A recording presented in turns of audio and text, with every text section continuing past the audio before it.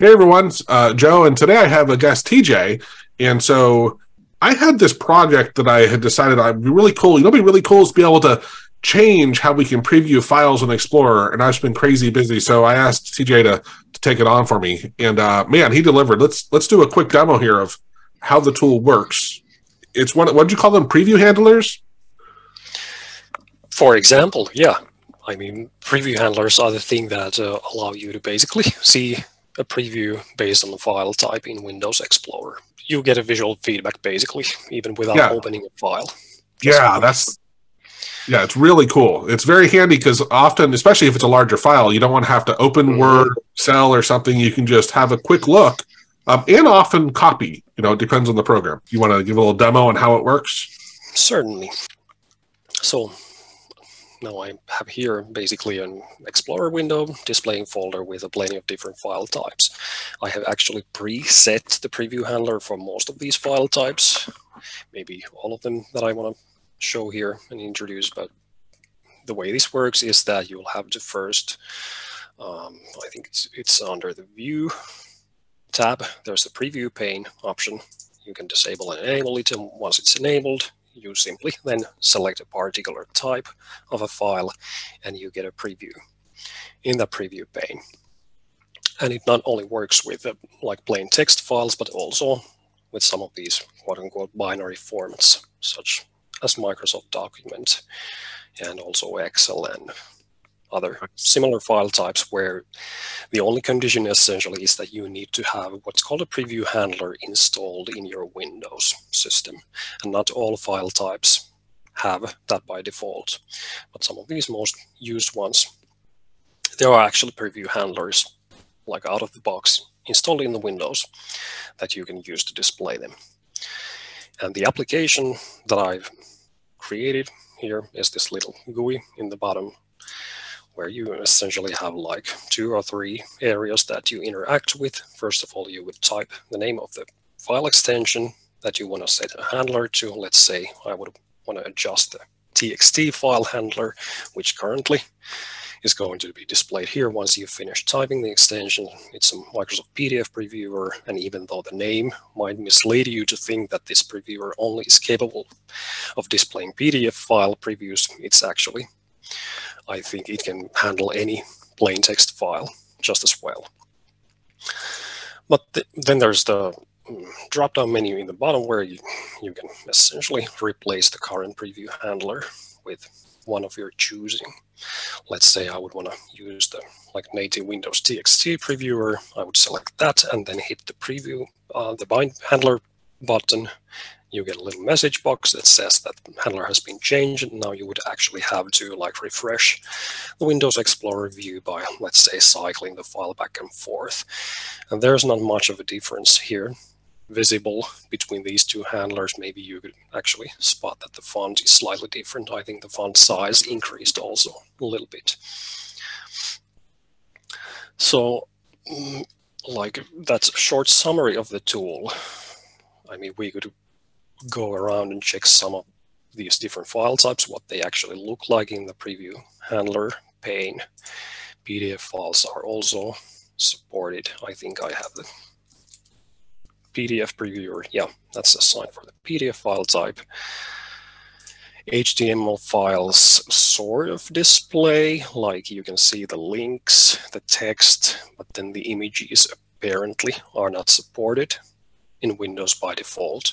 You actually get this little hint up here saying that some pictures have been blocked, and you actually need to open the HTML file if you want to properly view every interactive or graphical content in the file. Yeah, the one I was going to add to that, though, is if you go ahead and just select the preview handler list that you have there, just so people understand, yours probably doesn't look exactly like this. Neither does mine, right? It's independent on your computer on what programs you have installed.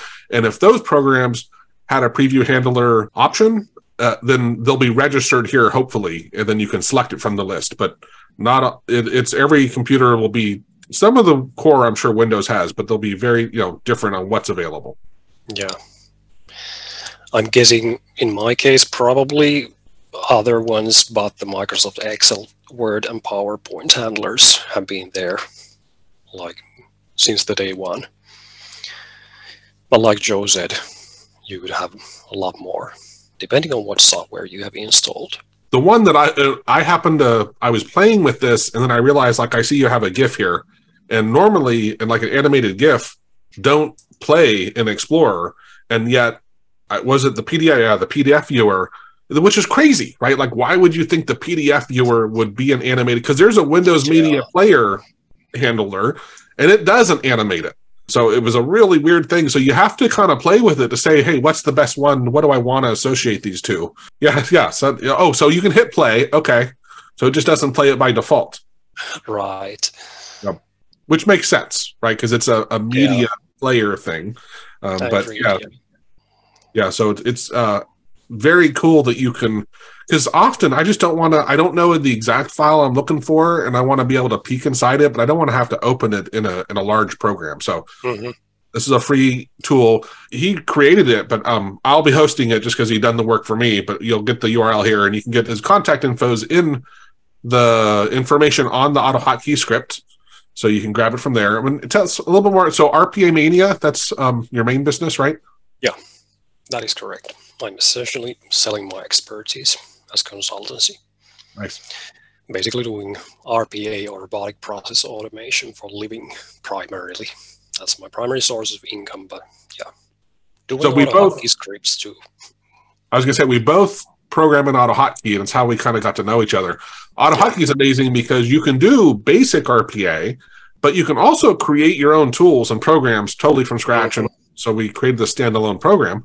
But I know you use UiPath, right? Which is, as far as the RPA spectrum, there's desktop automation, and then there's the other extreme where you're really like AI type full automation.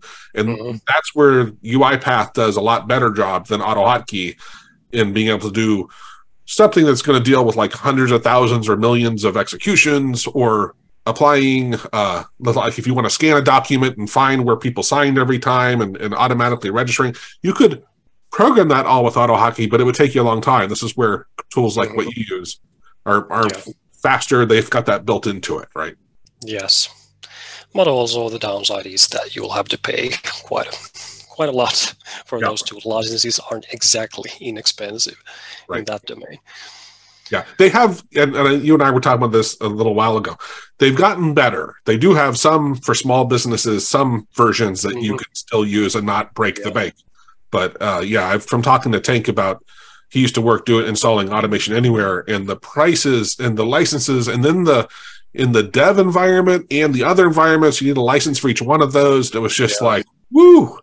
Now, if you're doing the bulk, if you're doing 1 million things a week or something, it's worth it because you save a ton of work. But absolutely, awesome. So let us know if you have any questions. Like I said, his contact info, we'll put it in the description of the video as well, and how you can get the tool. But it's a very cool tool. Let us know if there's some issues, and we'll try to address them. We found, as with anything, we're like, hey, there's a really simple idea, and then it just keeps adding to it. But this is now finally in a spot where I think it's pretty cool, and I'm looking forward to, because it's very handy to be able to just change what's previewing it, and get something that you can use quickly. I know, as a last note, I should probably add that there's also the Restore Original button, which helps you to get back the original handler that was in the beginning of like the use session of this Preview Handler Manager. So if you mess with handlers and you can't remember what you had in the beginning, you can still restore it. That's awesome. Yeah, so if you remind me, it creates a backup of your registry and saves it where the script's installed. Is that right? Yeah, that's true. So even if you exit this application and then have second thoughts about restoring the original handler, you can find the register file in the same location where you have this application stored in. Yeah, because editing your registry, it can be dangerous. Right? If you know what you're doing, it's okay. But if something gets corrupted, you can shut down your computer. And so when we were talking about it, I'm like, we would need to make sure we have a way people can restore what was there before, even though I'm not worried about us breaking the stuff. But it's just we don't want people manually editing the registry unless they know what they're doing. Yeah. All right. So thanks, everyone. If you learned something here, please like the video. It really helps us out, or subscribe. We publish a lot of videos, and reach out to TJ if you're interested in getting, especially, automation work or, well, any sort of automating of programs. Yeah. All right. Cheers. Thanks for the work, by the way. Sure.